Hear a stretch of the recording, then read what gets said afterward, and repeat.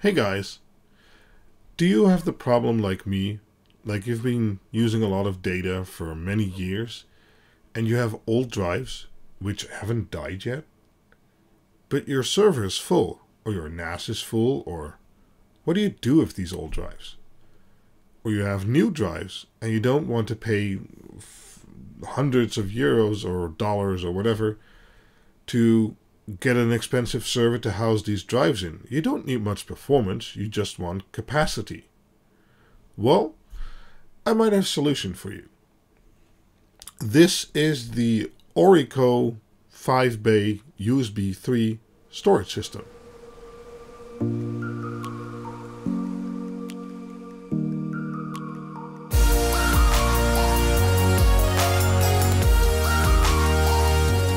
Now, the official name for this storage system is the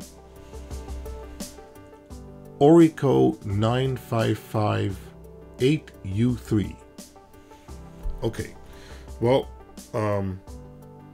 let's forget that name and just call it our 5-bay USB 3 storage array, cabinet, whatever.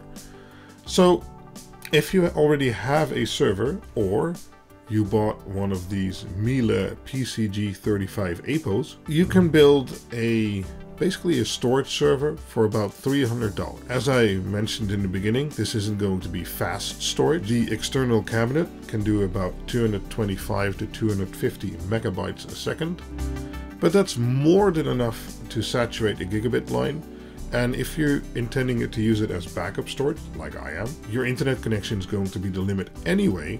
So we don't need much performance, we just want a lot of capacity. Okay, so let's take a look at the system and see what comes with it. Looking from left to right, we see a USB cable, or a USB 3 cable actually, to hook it up to your system. A power brick, I believe it's 12 volts and 6.5 amps, so that's pretty beefy to make sure all your hard disks can spin up at the same time. Then right in front of there you see a little key, which can be used on the latches to lock them closed so the disks can't be removed. And, well, a power cord to connect to the power brick to get power. I mean, they don't spin without power, so, yeah. Okay, this is the cabinet. We'll be taking a closer look at that in a minute. And on the right here, I have 5x 10 terabyte Seagate Iron Wolf disks. And while officially the USB 3 cabinet only supports up to 8 terabyte disks, that's a bit of a loose specification because it basically just adheres to the normal standards. And I've tested these 10 terabyte drives fully and they work without issue. Taking a closer look at the cabinet, we see 5 drive bays. Each drive bay has its own LED, which is normally blue and blinks in a sort of purplish color because it's basically blue with another color mixed in. And we can open all trays individually.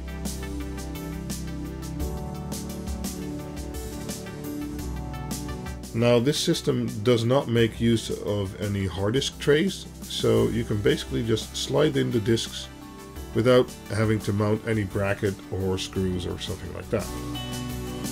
Just make sure you put the right side in first. It's the one with the connector. Okay, press it shut, and that's it. The disk is in there. Taking a look at the back of the unit, we see an on-off switch. Well, not really proprietary. It's not a usual standard plug for the DC 12 volt.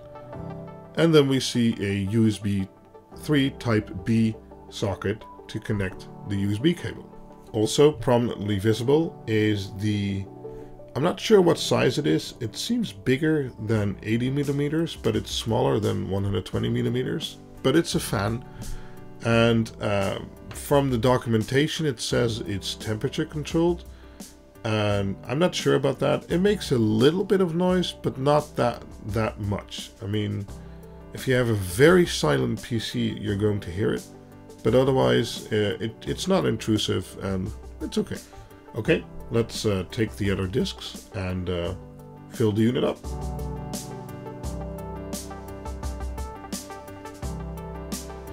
It takes a little bit of force to get some of the latches closed, but it's in there snugly and you don't want any loose connections.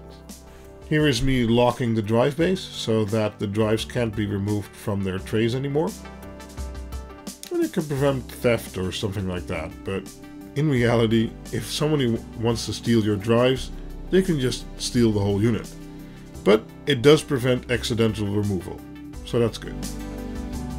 Let's hook up power and USB.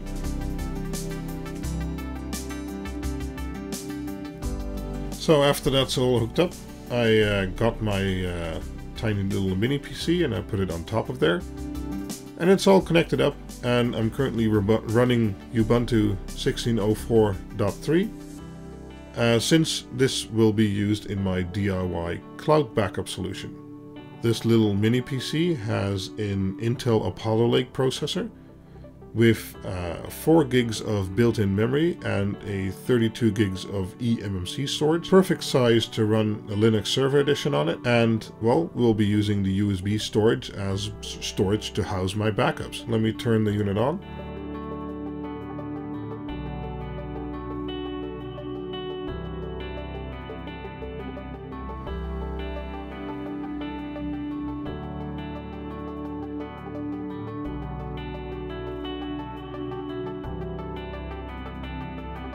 As you can see, the lights are flashing and all the disks are detected.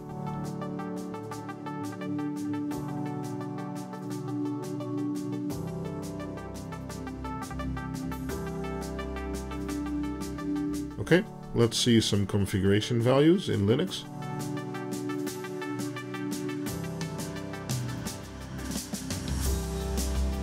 As you can see, all the disks are presented as disk 0, disk 1, disk 2, disk 3, disk 4, and they each have their own partitions, etc.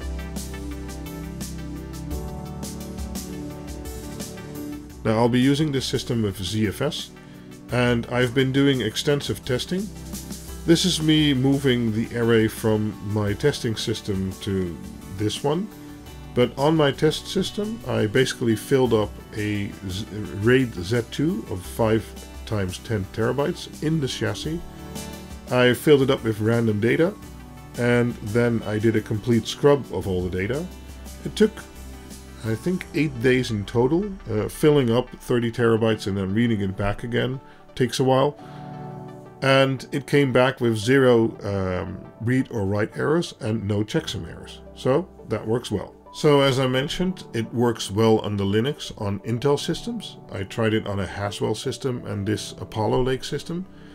And for me, using the Miele PCG 35 APO in combination with this storage chassis, as I mentioned, makes for a very powerful combination, and hardware-wise, without the hard disk of course, it's only about $300. I'll have some affiliate links in the description, and if you click those, you'll be helping me out. So if you want to get one of these boxes, thank you very much.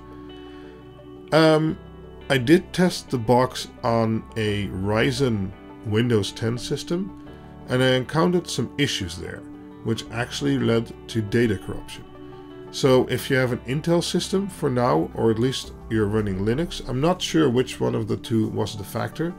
I can definitely recommend this storage array. As I said, I've written and read at least 50 terabytes both reads and writes. So I can definitely say you're not going to get any errors.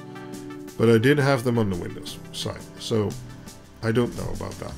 Might have been the AMD USB controller, might have been Windows, but yeah. So that's kind of it for this video. If you have any questions or comments, as always, let me know down below. If you're interested in my DIY cloud backup project to basically replace CrashPlan by doing it yourself, check the links in the description to my blog, Intermit.Tech, and yeah, hope you like this video and maybe subscribe for future videos. See you then. Bye bye.